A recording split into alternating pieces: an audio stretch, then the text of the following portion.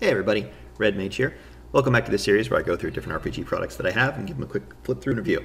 In this one, I'm going to be going through 3 supplements for Beyond the Wall and Other Adventures. This one is Further Afield, then I'm going to be going through Dangers Near and Far, and the third one is a Kingless Realm.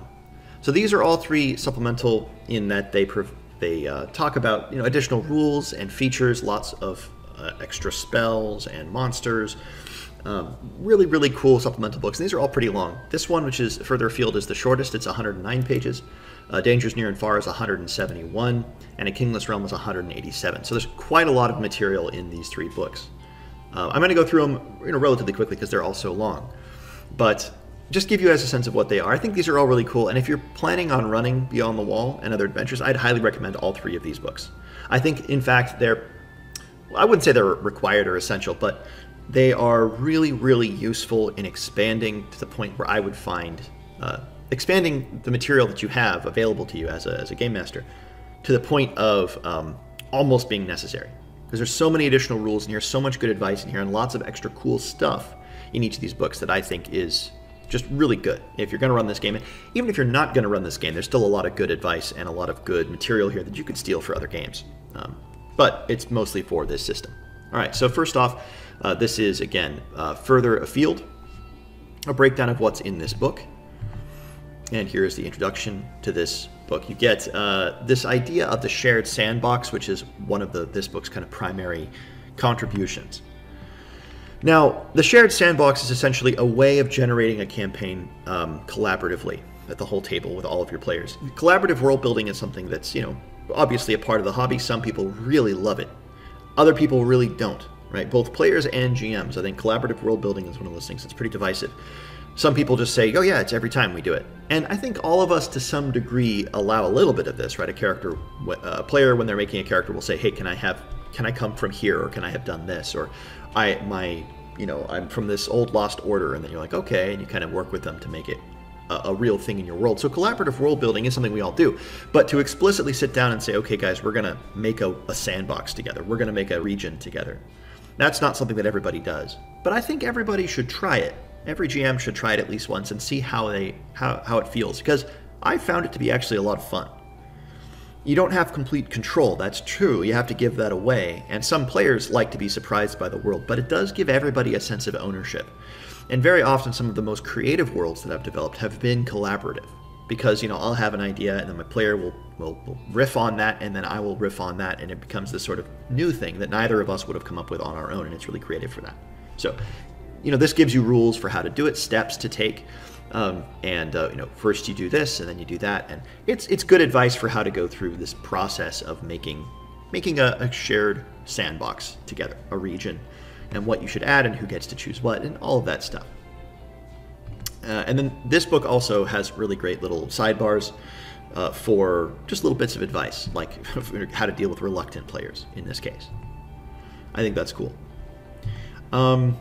Just some good advice for this process, which again is not something that everybody is going to be interested in, but I think everybody should try it if you've never done it. How to fill the map on your own, and just advice about how to do that. I think this is all really good advice as well, with the difference between regions and major locations, using threats, and then there's this idea of threat packs. So threat packs are something that this book introduces, and essentially it's like putting, threat packs. It's putting threats into the world that are active in a way that are going to draw your players' attention.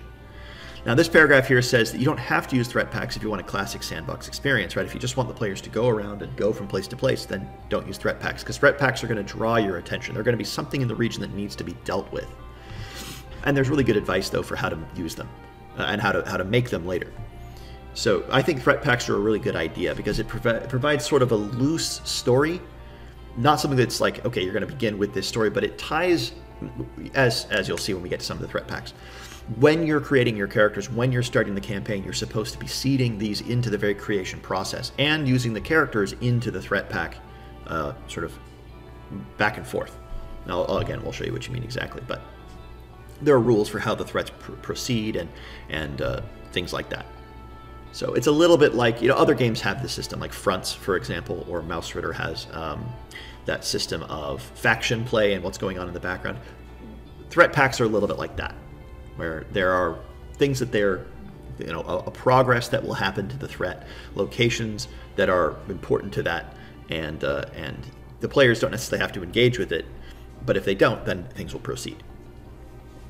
Advice for running the campaign: timekeeping, dynamic locations so that places are not static, that when you come back to a village or when you come back to a place, it's different there. That's really good, and so I think this book is much more advice heavy, which again, in a standard RPG book is not really what I'm looking for, but in a supplemental book, I could see it being useful, because that's why you might be getting a supplemental book, is because you want additional help in running this particular kind of game, or running that particular kind of game, or something like that. Rules for travel and exploration, advice for those things. Travel times at a glance, I really like that too. Little bits of information like that are very, very helpful to me. Camping and how to make camping relevant and easy, sustenance and how to make that a part of the game. Equipment packs and armor, bows and arrows, treasure, right? All of those basic things, that advice for how to run those things if you want to make your game a bit more equipment focused or something like that. How to deal with death and making new characters, and how to just bring them right into the game right away. Character traits, a whole bunch of new character traits. This is basically a new way of making your characters more individual and making them more interesting, right? So you have alignment traits. This is something from, we saw this in through Sunken Lands, right? In the base book of that, there were this idea of character traits. Well, here they're bringing it back into the Beyond the Wall. So alignment traits, basic traits, combat traits, you can think of them as ways of making your characters slightly different, slightly more interesting, slightly unique. You get them at certain times as you level up. And then based on certain playbooks, you can have set traits, right? If you're the Devout Acolyte, then you can get the Oathkeeper or Tenacity. If you're the Young Woodsman, you get Mighty Shot or Unassuming. These certain traits that you can start with. Now you'll notice here that there's a whole bunch of playbooks that aren't in the base game. That's because there are a lot of supplemental books that you can get, I think for free for the most part, or at least for very cheap, I think they're free though, that have a whole bunch of extra playbooks that you can get. The Nobility, Elves, Dwarves, and Halflings, Elders, extra Villagers, just a whole bunch of extra playbooks that are out there. It's not that hard to make your own playbooks, but it's nice to have a whole bunch more that come in. Experience Revisited, so how to do different experience, how to gain experience differently. And I think there's rules in here for monster experience, because that's not really in the base game. You don't get experience for killing monsters, but there's a rule here for how to give experience based on hit dice or hit points. And I think that's cool. More uses for coin. This is really good. Money is always one of those things that I think players find after a certain point, players have a hard time spending. And so the base game doesn't have a whole lot of things to spend money on. This book does. Food and drink, lodging, light sources, livestock and transport, watercraft, clothing, homes and architecture, fortification, odds and ends. That's great. Treasures and particular kinds of treasures, so civilization treasure, barbarian treasure, monster hordes, grave goods, magical caches, fairy treasures.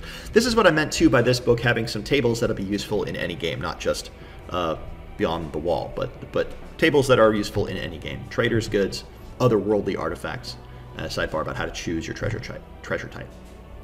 Rules for creating magical items, really, really cool here. And then some examples of magic items: the single-handed sailor, the war crown, healing potions. Items of deed, which is really cool too. So they're the really powerful items with personalities and things like that. The first king's sword, the lover's loom. And then enchanted items, along with rules for rituals to enchant your own items. That's really cool too. There's different levels of them. So first level ritual, a level 4 level ritual for the second enchantment, level 7 ritual for the third enchantment, level 10 ritual for the final enchantment. So very powerful. And the final enchantment, I think these are really cool. I'll read through it. Level 10 ritual, the final enchantment, which is intelligence.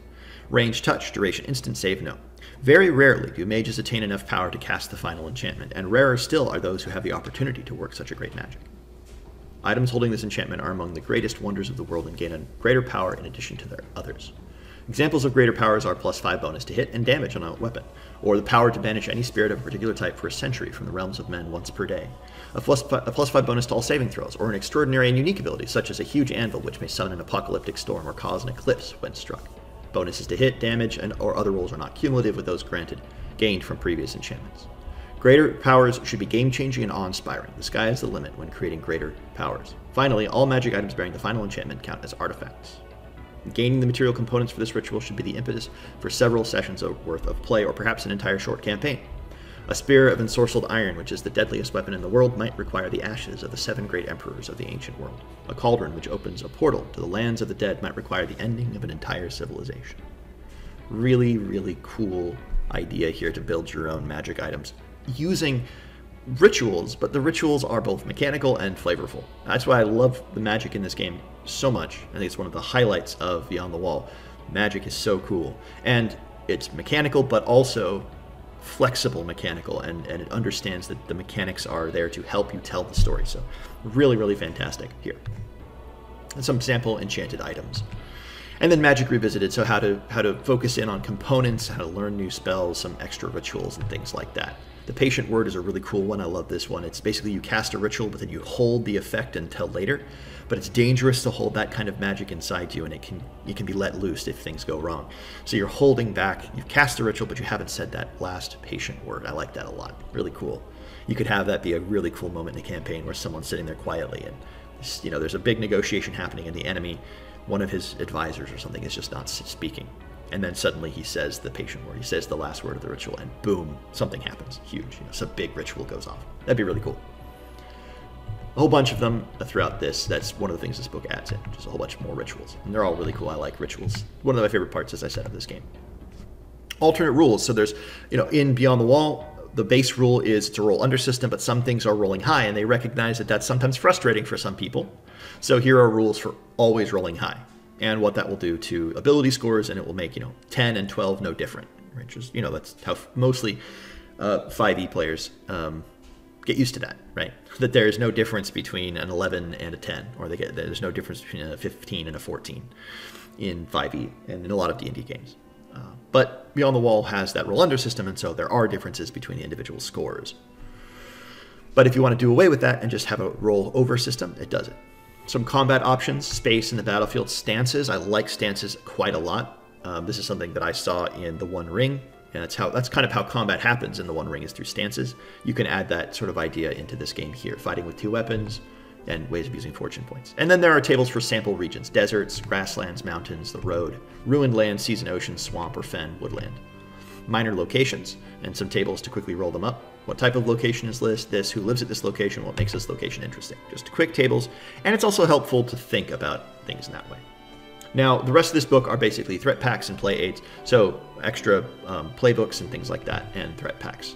The threat packs, as I talked about, were these sort of regional dangers that are going on. You have the Blighted Land, along with the ritual to bring it about in the first place. I like this one a lot. Perhaps the most insidious thing about the Blighted Land ritual is how easy it is to cast. That's such a cool idea.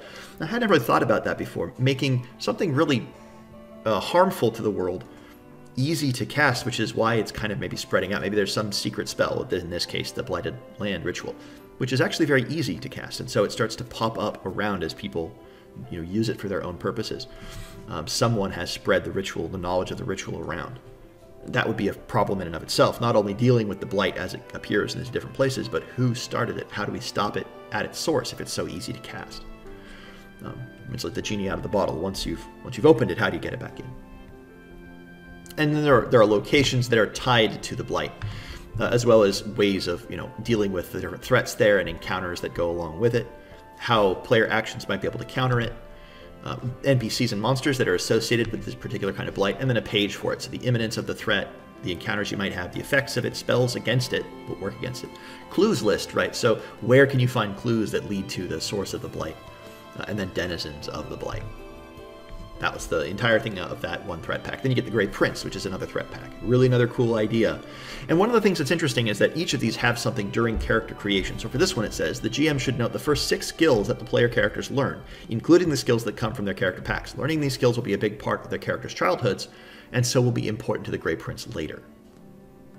And then it says the second village map location that the players develop is strongly related to the Grey Prince. So that means, as you're doing your collaborative world building, that's assuming what you're doing here. The second place the players develop, you take and you make that related to the Grey Prince.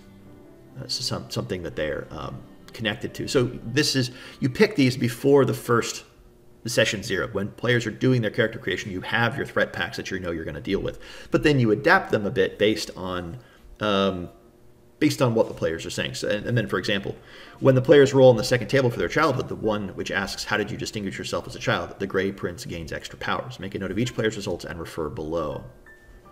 So then you see how each player relates to the Gray Prince, who is this sort of nightmarish figure that challenges people in their dreams. And the way to defeat it is a little bit like that movie with Stephen King. Like it's this a group of a bond that comes together and defeats it with this bond of love rather than powerful magic. It's a cool idea. I like it a lot. The players have to discover it, and that this thing has been once defeated before, and they have to try to do it again. Creepy creatures that go along with it too. Gray Nightmare, Princelings, Dream Dwellers. Princelings, that's such a good idea. Such a good word for this thing. The Imperial City, this is not so much like a threat, but more like a location which is going to, well, it has threats associated with it, but it's a city, kind of fallen old Imperial City that's nearby, but it's still got, politics and things happening there. It's a good idea. It's not your village, but it's close enough to your village that it's infringing on it, and stuff's happening there. Schemes are happening in the village over the course of years, right? And I think that's interesting too. So it says year 1 threat effects, year 2 threat effects. And so as the years pass, then the city will start to infringe upon the town, and so it's more long term. Then the Vengeful Worm, we got a dragon, and how to deal with that. Then there's some extra stuff at the end, blank hex maps and maps there. A lunar convenient year, so where the moon phases happen at the same day every month. So it's just simple, straightforward. If you want a calendar, a worksheet for you, you can just use this. That way you don't have to come up with a really complicated, moons happening at different times of the month thing, which they really do, but it's more convenient to have it be consistent. There are apps for this too. There are really good lunar calendar maps and things like, there's one that I use for my West Marches, which you can program, every sort of holiday and festival and different moons and planets and cycles, and it's really cool. It's complex, and I just use that. I refer to it before I play a session to see what the moons are like or the planets are like, but if you don't have that or you don't want to go to that depth, you can use something like a simple calendar system. And then another character sheet, and that's it for this one. Beyond the Wall, Further Afield. So a great book, really, really cool tables, and great advice, especially if you're going to be running Beyond the Wall. Useful for other games, but pretty much specifically for this. Now, Dangers Near and Far is another one of these great supplemental materials, and this one's a little bit longer, 171 pages. This one has a lot of collected material from a lot of other books. So it's Hearths and Homes, The Wicked Dark, Across the Veil, and From Distant Lands. So it's a compilation of a lot of really small books, but it has some additional stuff too. And I really like this one too, because this one has a lot of extra spells, playbooks, and some more adventure packs and things like that. Dangers afoot. New characters, multi-class characters, new options for that. Expanding the village, because the village is sort of like your home base. You're going to be coming back there over and over. It's sort of the hub of your adventure. So rules for expanding it, making particular kinds of characters. There's the Grandmother Weaver, the Innkeeper, the Smith, the Watch, the Witch, right? Unusual villagers, which is kind of cool. The Fey Emissary, the Guardian, the Successful Merchant. And then there's really cool advice for village customs, like weddings, funerals, naming ceremonies, the beating of the bounds, militia, superstitions, different festivals you can have there, the equinox festivals. So great little advice for making your village feel like a village, an old, medieval or pre-medieval village. Adversaries and extra adversaries and advice for making them interesting. So making your bandits a little more interesting, your barbarians a little more interesting, the dead or the fairy troops or goblins. Really good ideas there. How to use the Troubled Village, which is one of the adventure packs, the scenario packs that this book comes with. It requires a little bit more work, so it gives you advice on how to run it, which I think is kind of cool. New spells, new creatures, including a lot of barbarian creatures and things like that. Rules for war and battle, so how to do mass combat, which is, I think, really interesting, and not something that you would usually... Certainly it happens in the source material that this book draws from, things like, Lloyd Alexander's series. The Book of Three series, the Chronicles of Prydain. There are lots of big battles that happen in that book series. Usually it's mostly off screen, but not always. So here would be something like that. How to do troops in battle, the battle itself, rolling there, how characters and particular NPCs might fare in the battle. That's really cool. And then the aftermath and what you can do. All right, then the Underworld and how to get there. Travel in the Underworld, the dead, the lay of the land, in Underworld encounters. The Veil, which is the separation between this world and the next, and where you can find the Veil to be weaker and when it can be opened and things like that. necromancy, in particular rituals and spells related to necromancy, the dead and their ilk, the foolish mortal, captain of the dead, the revenant, the whispering spirit. Goblin magic, new spells, this is great. Adore in the dark, it's a great spell. Ritual, adore in the dark, range, the cosmos, duration, permanent, save, no.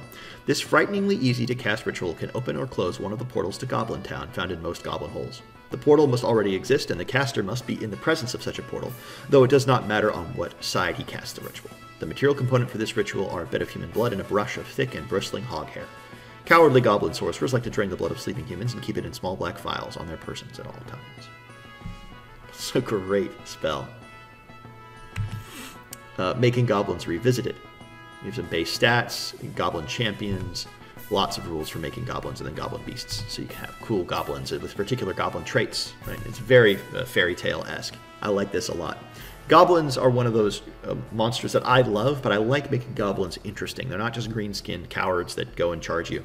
No, make them fairy tale-like, and goblins become really, really cool. Goblin caves and different regions within those, neighborhoods within them, rooms and special features, exits, example caves, with a cool little point map of a goblin cave and what might be in each of these different regions of it. How to make scenario packs, basically adventures, but loose adventures that aren't just particularly go here, do this, go there, do that. So scenario packs are a bit more open-ended. More magical items. Particular magical items like the Stag's Lament or the Mercy Blade, great, wonderfully flavorful magical item names. Fool's Coin, the Gem of the Firstborn, the Ring of Ensorcelled Iron. The flavor of Beyond the Wall is just like head and shoulders twice over better than D&D 5e, better than a lot of books. I mean, at least it appeals to me because I love this particular style of fantasy. Ursula Le Guin, Lloyd Alexander, I love that. Fairy tale side of fantasy. This is like, in a way, it reminds me a little bit of some of the elements of Dolmenwood, although Dolmenwood leans more into gonzo, more into a little ridiculousness, more into silly. Both of them have the same fairy tale wonder and whimsy, and sort of an epic but also grounded quality, which I really love. The Draconic Crown. I think, actually, one of the things I just realized is that setting that I did, that I reviewed a while back on the sort of bay, where that art with the, I went through it. I really, really think it's really awesome. I think that would fit a lot with Beyond the Wall. Now that I think about it, I think the tone of that setting would fit really well with this system. A master index in this book, which is really great. Right, which page all of these different spells are on, the playbooks are on, where you can find them, the scenario packs. So a great little index of all of the different books that you're going to need. Some threat packs, some more threat packs. The Barbarian Invasion, the Goblin Raiders, the Risen Dead, the Wicked Tradesman. And then character playbooks as well. So you have the Adventurous Trader, the Barbarian Namer, the Goblin's Child, the Lord's Secret, the Lost Barbarian, and then the Student of the Dark Arts. And then some scenario packs as well. The Barbarian Tribe, the Delivery Quest, the Goblin Infestation, the Lordling's Lament, the Opened Barrow, the Troubled Village, and the Witch's Mistake. There might be one more. Nope, that's it. All right. So Beyond the Wall, Dangers Near and Far is another fantastic book. This one has just a ton of great stuff in it. I'd recommend it as well, along with the first one. Now, the third of these that I was going through is a Kingless Realm, and I think this is I think it's recently released. I got it very recently, just a few days ago, really. This one is similar to the others. It has expanded rules, more character options, more spells, and a full campaign, including a campaign region. So this is like an actual world with maps, history, monsters, and stuff. And so this is a setting as well. It has a lot of other rules, but it also has settings. A setting, and I like the setting a lot. I'm not going to go into too much detail in it, but it is really, really cool. So no rules, again, for multi-classing the Failed Ranger and the Horned King's Brood. Rules for untried heroes. Now, this is something like level 0 characters. They're basically pre-class, pre-playbook characters. They have class inclinations. Yeah, they're level 0 characters, essentially. So they're maybe inclined to be a warrior or inclined to be a rogue or a mage or something like that, but they're not any level characters. That's one way of playing through this game if you want to really lean into that untested, untried hero kind of thing. Whereas the standard idea of Beyond the Wall is you are just about to start. I mean, like, you are starting, I should say. You're not just about to, but you are starting. This is an idea that you're like maybe even just not ready yet, right? Which maybe feels more in tune with the material that it comes from, the inspiration material. But like this picture, right? Just two peasants tying up a barbarian. Like that's more what you're going to be doing in this first untested adventure. And maybe there's a person in the group who is an elder. Right? And I think that's kind of cool, like Gandalf in the Hobbit, I should say, how he's so much more powerful than the dwarves and Frodo or Bilbo. You have an elder there, have somebody there who's much higher level. Then you have rules for mighty heroes, right? It's not just starting at a higher level, but making your characters stronger if you want to do that. So giving them more hit points, more fortune points, better armor class, more skills and traits, and better ability scores, whatever it might be. Ways of boosting up your players if you want to start them. It's still at level 1, but you want to give them this or that benefit. And one thing I really like here is this sidebar where it says, how do I choose between all of this? Good advice for, you know, here's so many optional rules, which ones do I do? How do I know what's right? And then there's rules about keeping track of all the changes you're making to the base game, which is cool. Additional rules are always good to have, even if you don't use them, or even if you don't use most of them, because usually there's something in there that stands out to you as useful and that you want to try. There are ideas of half classes, sort of like mixing together, and rules for how to do that. Weaker heroes. It's the same idea as mightier heroes. You don't just start at level 0, you don't just start at level 1 or something, but you actually make your characters weaker. So instead of stronger, they're weaker as you level them up. I mean, not that they get weaker as they go up, but just you weaken them to start, and as they go forward, they're not leveling up as much, and the levels don't make as much of an impact. Rules for legendary heroes, which is characters past 10th level. How to get to 10th level and then to expand beyond, and rules for making your characters stronger, and how to make them sort of legendary at that point. What are they going to be doing when they get past level 10? The base game assumes that's as far as you're going. And some examples, an extended example of what this looks like. Some new traits, general traits, combat traits, spellcasting traits, and how to mix that in with playbooks. And then some game master advice.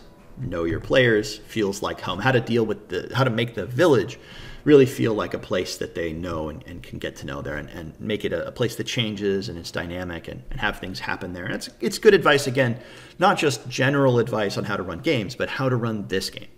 I really like that kind of advice because it knows it's different and it's trying to give you advice on this particular system, not just how to run games as a GM or something like that.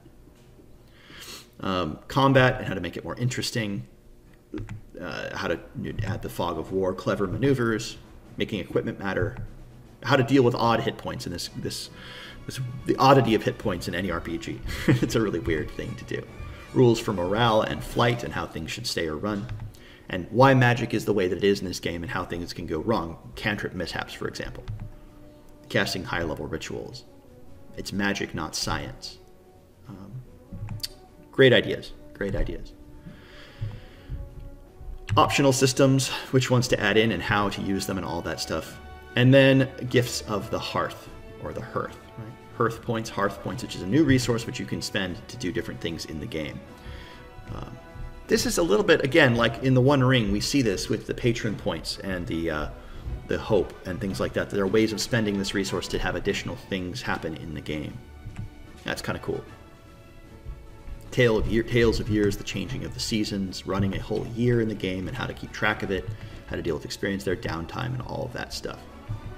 If you're trying to have people just live on their own for a while, what's their livelihood like and how successful are they at it? And then different styles of play, like troop style of play where people come in and out, character absences and how to deal with that. Market events, different events for different settings. So military, noble, and political events, social, farming, and pastoral events, trade, crafting, and market events, arcane, supernatural, and fey events. Then legendary items. The Cloak of Stars, the Fairy Bow, Father's Sword, Grandmother's Gift, Waylon's Hammer, the Witch's Blade. Great.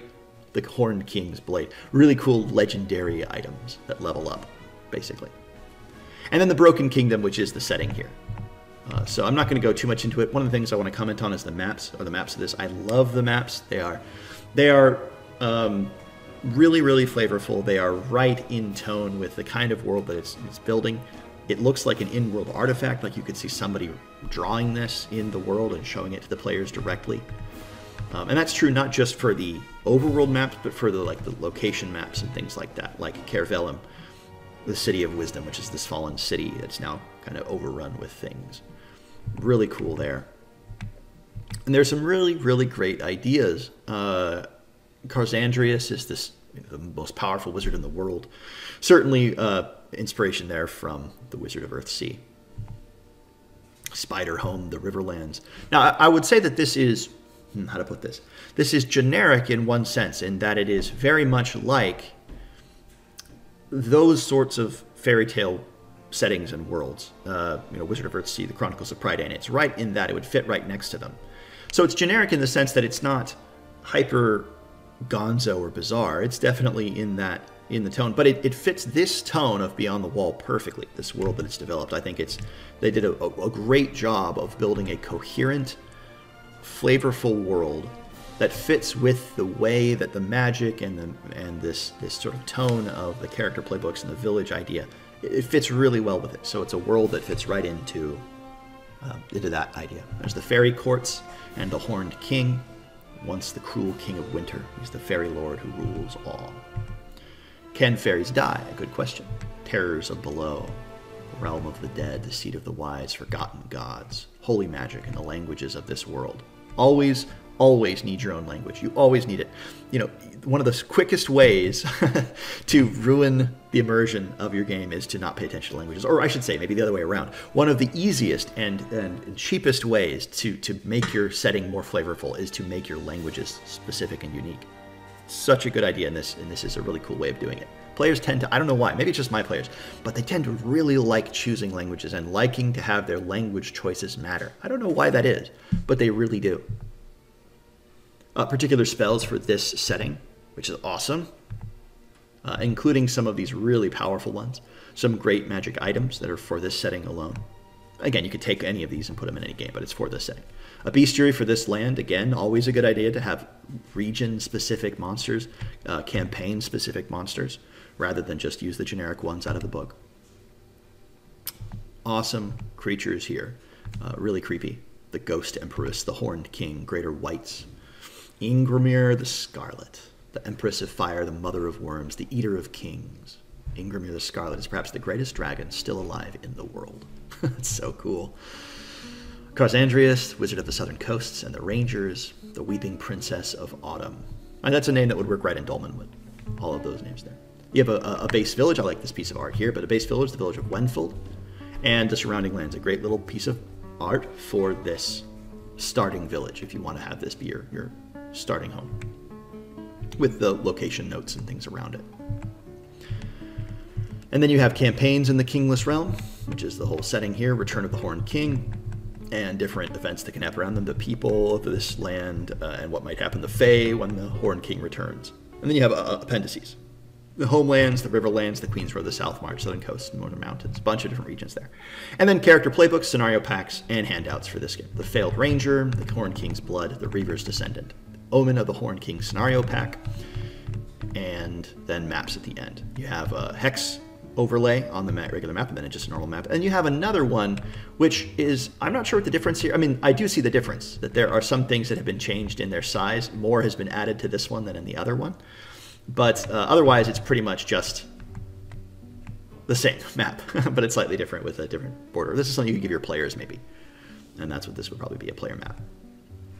Map of Wenfield, and then zooming in on another one of these towns, which is, I think, really cool. The village house there. Then you have a village record sheet, combat reference sheet, Return of the Horned King playback, and then extra materials at the end. Okay, so a Kingless Realm, Dangers Near and Far, and Further Afield, all three supplements are great. If you're using Beyond the Wall, I would say they are almost just an automatic buy. If you're going to use this campaign, this setting, this system, get these 3 books. If you're not getting these 3, if you're not playing Beyond the Wall, or you don't intend to ever try it out, or whatever, and you're not a mad collector like I am, then I would say maybe get some of these if you have extra money, if they go on sale, if they're the sort of thing that if you really like the world building and the setting and the tone, then they're great to read and they're great inspiration. There are some good tables here, but it's not a lot of tables. I mean, there are some, but it's not like, you know, Maze Rats or Knave or Shadow Dark or something where the tables are just must buy even if you never intend to run the system. This is not like that. The tables aren't that extensive, but there are enough of them that they're useful. But I just love having these books because I do want to run this system at some point. And I think also the tone of it, the flavor of it is so delightful. The art is great. I really recommend these books if you're like me and you really like the worlds of Prydain and Earthsea, then these are good to have. And it's right up that alley. All right, guys, I hope this has been interesting, and I'll see you in another video.